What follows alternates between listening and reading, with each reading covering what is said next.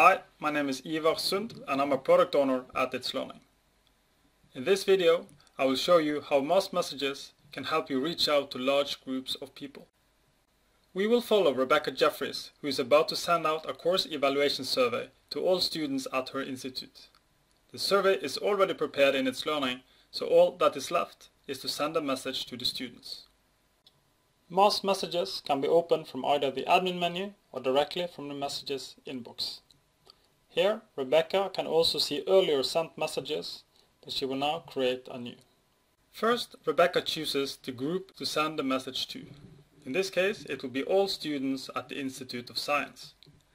She then types the message and clicks send. A confirmation dialog pops up for her to confirm that the number of recipients match what she intended. The message is now sent and will immediately appear in the student's inbox. I will now switch over to Alistair, who is a student at the Institute. While Alistair is reading up on tomorrow's lesson, he noticed that the badge in the messages icon will highlight, letting Alistair know that a new message has arrived.